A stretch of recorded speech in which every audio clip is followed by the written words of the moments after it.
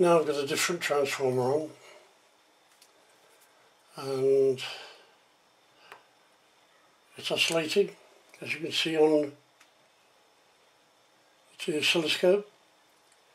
I put it on AC. I don't know if DC makes much of a difference. Not really. It's saying 5.48 volts per division, which makes that about 6 volts. Frequency is somewhere around 200 kilohertz. It's fluctuating obviously. And underneath here is Ra. Now, what I want to show you now, 8.4 volts. Now what I'm going to do is I'm going to short the output of Ra, so you'll see this voltage drop, but the waveform stays steady.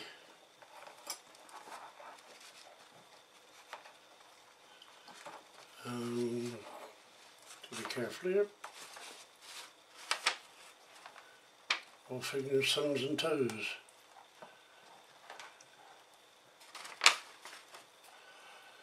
Right. Yes. Here we go. The voltage is gone. The waveform is stable.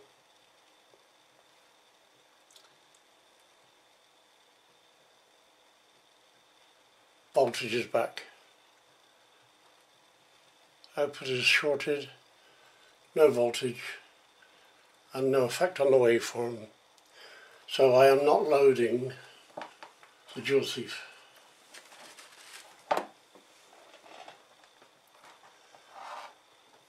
Now the other thing I want to try and do if I can is, can I do...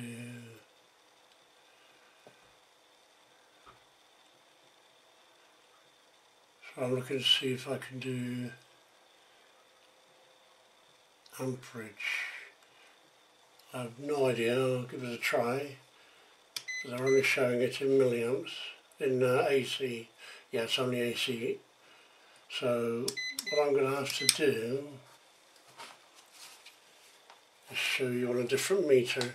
But unfortunately I'm going to have to move the camera, so there's the likelihood that someone's going to say, you didn't show us the waveform, blah blah blah. Oh, you might be in for a shock. Milliamps. Right. Okay, here we go.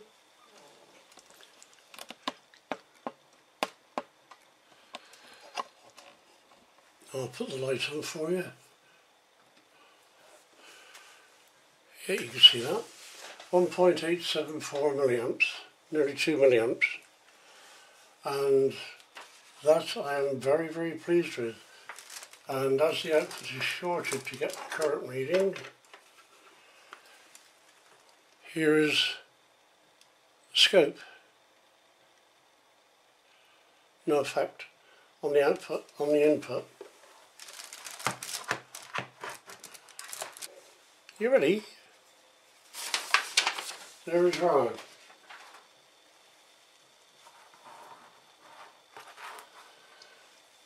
This is a board. This board is covered in LEDs, and if I turn this light off, you can see the LEDs are shining. And then on the other side, I've got a solar panel, 1.5 volts-ish. And the idea is that this could charge your batteries day in, day out, come rain or shine, off of dead cells, off of making low 18650 unchargeable cells safe, and also from the earth. And that the waveform dropping is me practicing about the input to the dryer. If I do that, then it won't short out. And I have looked everywhere on the net to see if I could find anyone. I mean anyone. There is not even a hint of anyone doing this.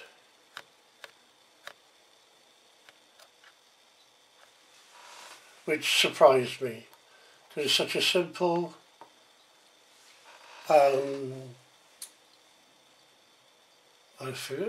junction between a dual thief and the outside world, if you like, for charging batteries.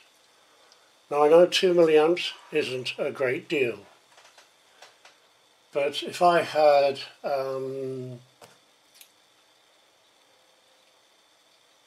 say 4 of these in series, using 4 dual thieves, that means I get more batteries made safe.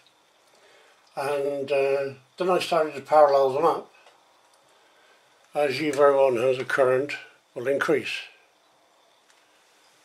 So that's the whole idea. And to give you an idea of what it will look like.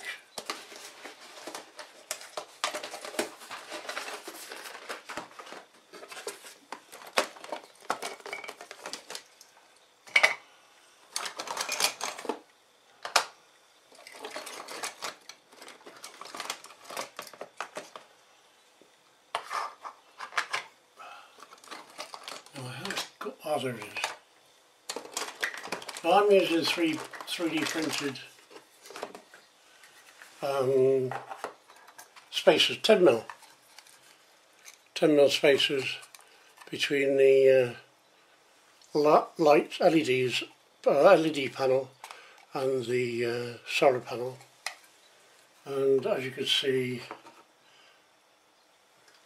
even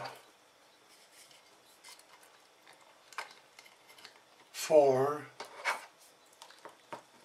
by 3 isn't going to make a lot of